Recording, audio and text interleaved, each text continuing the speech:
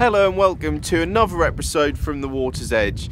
Today you catch up with us on Phil White's boat, the Chinook III, out of Bradwell, fishing the Thames estuary. And we've got something a little bit different for you today. We're actually going to try and do a catch and cook video. We've had a few requests of could we do a sort of video like that, so that's what we're going to try and do. The fish we're going to target today is the skate, or the Thornback Ray as it's known. Now we've been fishing away this morning and we have had an absolutely bumper day. We have had lots and lots and lots of fish. Now what I'll do is I'll pop a link below for if you want to see the full video, but for this video I'm just going to show you roughly what we're using and how we're going to go about trying to put one on camera for you. And then what we'll do is hopefully, if we can do that, we'll show you how to clean it, how to prepare it properly, and then how to cook it. But what it is we've got a standard sort of boat rod, 18 to 25 pound class, fixed spool reel loaded with 25 pound main line, and a really simple running ledger rig. A couple of buffer beads just to protect that knot, 8 ounces of lead on a zip slider, completely free running, a nice big swivel just to stop any twist, a little clip link which we attach a sort of three and a bit half foot link onto that. Then we've got a nice sharp strong 4-0 hook, something like that. Basically the skate they haven't got teeth as such, but they've got sort of abrasive rubbing pads, so it's important that we have some sort of strong tackle and a nice big hook to catch them with. And the bait we're using, we've got a mixture of squid and herring, and all I'm going to be doing is I'm going to go with a bit of herring, and I'm actually going to use the head. It's a bit that's often neglected. Phil said you get a lot of anglers cut it up and all the heads will go over the side, but as you can see in there, it's full of blood and juices, and that's going to put a nice scent through the water and hopefully nick us a fish. So we'll just go straight through the nose of it, if you like. Plenty of hook points showing there. You can see on my hand there's plenty of juice coming out. So what we'll do is we'll just clip that hook onto the wire of the grip lead, just like so, and all that does is stop that dangling in the boat. And we'll get that out there into the tide, and hopefully we'll be able to put a fish on camera for you, and yeah, go from the sea to the kitchen. We'll get it out. Just give it a little bit of line. We'll just cast away from the boat just to cover a little bit of ground really, and get some scent work, and then try and draw the fish in. But that's the plan anyway. We'll pop that in the rest, yeah, and then see if we can't get a fish, show you how to prepare it and how to cook it, but we'll see what happens. Well, we're into another Thornback. It didn't take too long, if I'm honest with you. Something's come up that sort of scent trail and snaffled that little herring head we put out, and hopefully it's going to be a nice table sized fish anyway. That's what we're hoping for. With a lot of the Thornback you're catching out here, 90% of probably 100% of the females that we catch, they all go back because they're your breeding fish, you know. And we've had a few today already that have had the sort of egg sacs ready to pop, you know, and you don't want to be taking those fish because they're the ones that, you know, ensure that we can keep coming back year after year to catch them. But the little males, they're out there in abundance today on this ground, and they're the ones we want really. That's one that sort of size for the table will be absolutely spot on. You get a couple of nice wings off that, and that'll make a real nice meal. That's the plan anyway, but we're getting there anyway. This one's not too far off at all.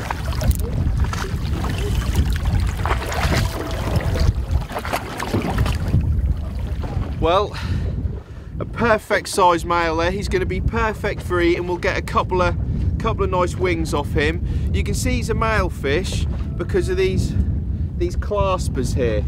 That's what sets them apart from the female. And as I said, I like to take the males, and so does Phil. It's good practice. The big breeding females, you want to put them back, and then these little chaps, if you want to take 1 or 2 for the table, then they are absolutely perfect. The size limit for these, they've got to be 40 centimetres, and that's from wing to wing, so that's across there.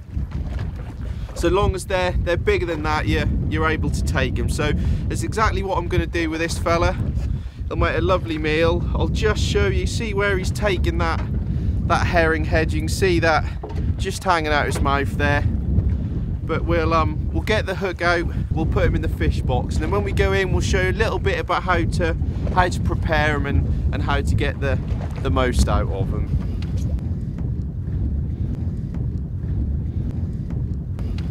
Right. Well, we're back on the moorings now, and we've got the little male skate here that we caught out, and Phil's just going to show us exactly the best way to sort of prep it and clean it ready for cooking, because they're a little bit different from conventional fish where you just fillet them, because obviously you're going to look to take the 2 wings off, which has got, it's not sort of got bones as such, is it? It's more like cartilage running through it, yeah. But once they're done, they're nice and easy. Yeah. Nice and, yeah, so it's quite a sort of friendly fish to eat for people who don't like picking once through you've done bones. the skinning bit. Yeah. Well, perhaps we're going to show you how to do now. that. Yeah. Yep. All right, mate. So what are you looking to do to start? Well, first of all, we're going to do the gutting first of all. So as we lift it up, we can see where we're going to cut. We can see the line of the gills. So we're going to go around there, and that just takes the head off. We leave this bit in the middle there. That's the bridge. That's the bit we have to hang on for doing the skinning. Yep. So we leave that hard bit in there. You can hear that there, and you see the line of the guts there. So we're going to take that bit out there, and then that will give us the 2 wings, what we call the banjo, with the 2 wings with the bit in the middle. That lets us hang on to the fish here while we do the skinning. Cutting sort of 2, and then we'll take that bit out afterwards. So you'll end up with just your 2 separate wings when we're all finished. Yeah. Lovely job. Okay, so what we'll do is we're just going to go through the gills. I'm just going to follow the line of the gills around, so we keep the fingers out of the way. And the same again this side there. We're just going to follow the gills around just outside the jaw muscles there. I'm just twisting that now. Now I'm twisting out. Now you can see I can cut down. Yeah. And just take the head off there like that.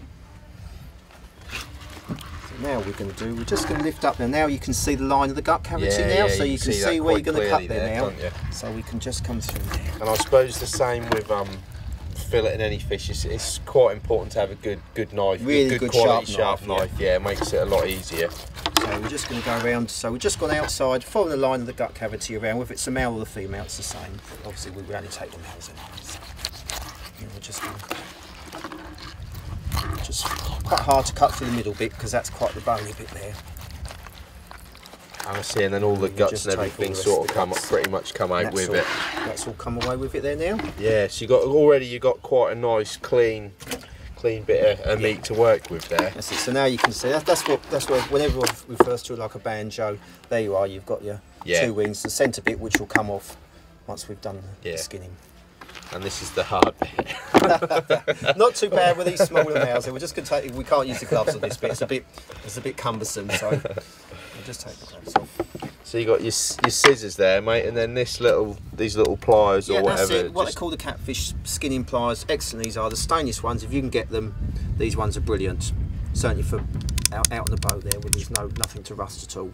Excellent. These are a bit of a job to get. You have to import them. I was going to say if you can, American or something like that. Yeah, do a Google search of catfish pliers but it's worth having, even if it's sort of $15, $20 or whatever they are. But once you've got them, then. Yeah. Don't lend them out. And just hang on to them because they go otherwise.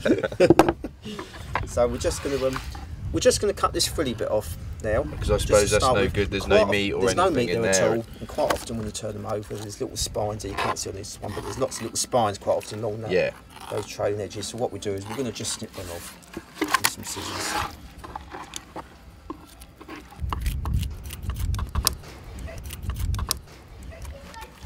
Yeah, you're already neatened that up.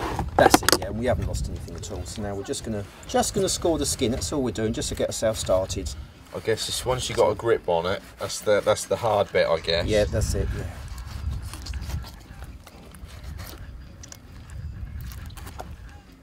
So all I'm doing is just giving Nice to have something to get started with. Don't want to cut too deep because otherwise we're going to start pulling off the meat with the skin. So we only want to pull the skin off. That's all we're doing there. I guess for anyone who doesn't know, actually on the winger skate, you actually have there's meat on both sides, isn't there? Meat on both sides. So once you've cooked it, you can eat the sort of top side and the bottom side. That's right. Yeah, it's all the same. Yes. So I'm just taking it easy, just putting a little bit off at a time.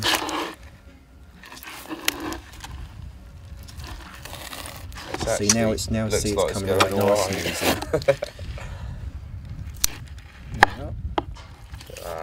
That's it. And then you can just leave that last little bit there.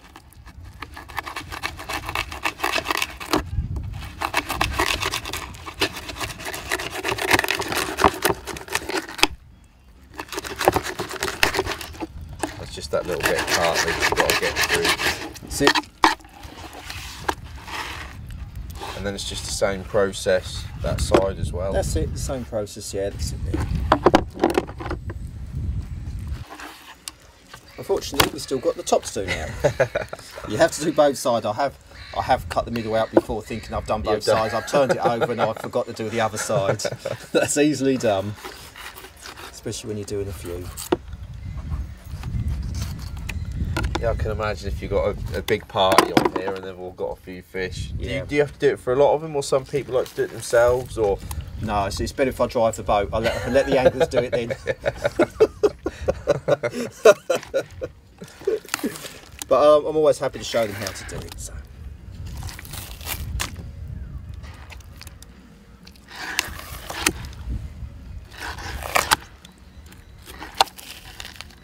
Yeah, some people like taking these home and doing them as well. I've heard all sorts of stories of people with boards with nails sticking out of them. But it all works. It's just something to hang on to. That's all it is. But whatever works for you. you can see now why that middle bit, leaving that on there, why that's helped you. It gives you something to pull against. And I'm really hanging on to that as well. See, sometimes you get these little bits there, these little spines here, so we just get the knife under there, and then we can get hold of them again with the pliers. You thought to see the spines sort of come off with the skin. Yeah. Yeah.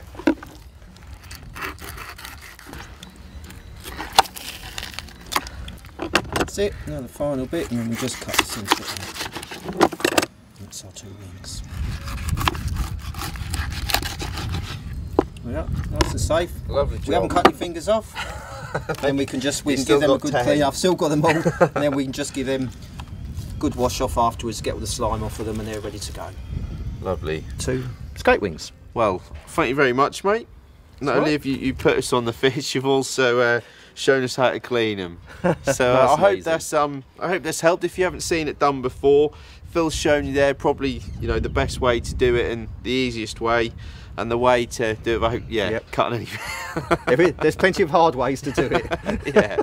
So I think what we'll do is now we'll take them back home, get in the kitchen, and see if we can cook them up some way.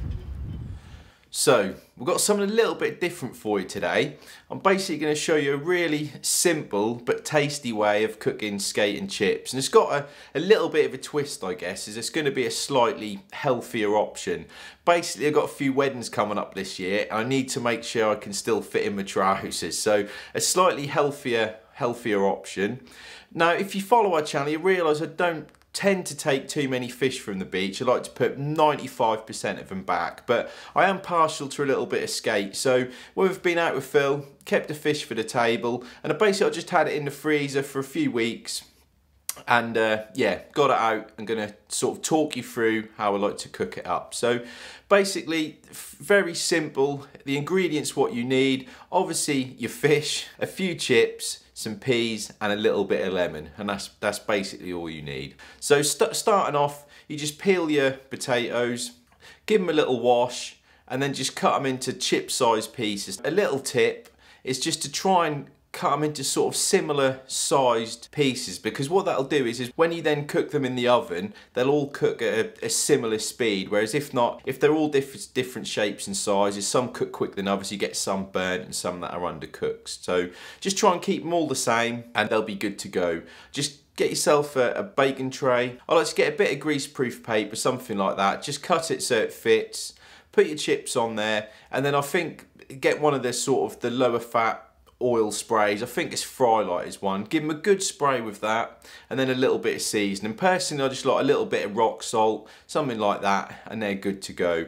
Now, cooking wise, I like to cook them for a longer period of time, but on a lower heat. I just think they sort of cook better in that way. So I'll probably cook them on about 180 and then put them in for about 40 minutes, something like that. Obviously you can keep an eye on them because some ovens cook quicker than others, but around 40 minutes anyway. Obviously after sort of 20 minutes keeping on them, you can have them back out, give them a little shuffle round, another sort of spray with the Frylight, and then a bit more season if you want. And as I say, they can be left to cook basically, and then it's just a case of getting your fish ready. Now, as I said, mine was frozen, so I just got it out the day before. So all I like to do is just give it a little wash under the tap and pat it with a bit of kitchen roll, and that's pretty much good to go. Now I'm going to be grilling it. There's obviously, you can put it in a chip fat fryer and stuff like that, but it's a little bit messy, it's a little bit more unhealthy. It tends to absolutely stink the house out, so grilling it's a slightly different way. So obviously you want to get your grill. I'll just like to put a bit of tin foil in there,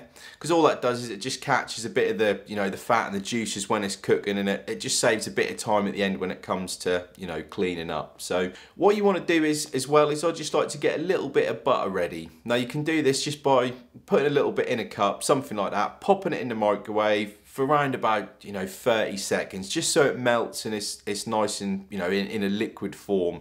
I just put a little bit of that on the grill, and then that just stops the fish sticking to it. Then you want to put your skate on there, and then I just like to give it a little bit of a base with a melted butter, and all that does is just stops it drying out, and it will sort of it makes the fish go a little bit of a golden colour and a little bit more appealing if it's just pasty white. So a little brush with the butter, and then add a little bit of seasoning. There's probably all sorts of herbs and spices or sauces you could cook it with, but personally I just like to keep it really simple. A little bit of salt and pepper, and that's good to go. There's two sides on the skate. You've got a thicker side and a thinner side, and what I like to do is first just cook the thinner side. The sort of big misconception really is cooking fish for too long, and sometimes I fall into that trap. You end up cooking it for far too long and it turns out really dry. So probably with the thin side, it probably only takes around 4 minutes, something like that. It depends on obviously the quality of the grill you're using, but pop it in for about 4 minutes and just keep an eye on it. If it might take 5 minutes, might take 6 minutes, but if you keep an eye on it, and when it looks done, you can just have it back out again, and then you turn it over and we're cooking the other side.